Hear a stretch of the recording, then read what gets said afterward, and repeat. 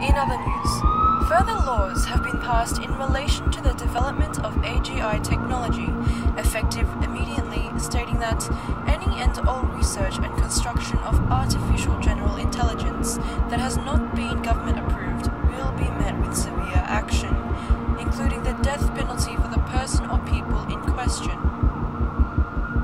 This law is yet another set in place worldwide to stop the uncertainty that is AGI machines that can learn and understand any intellectual task a human being can. More on this story tomorrow. This is your 8 o'clock news for Friday, the 8th of March, 2013.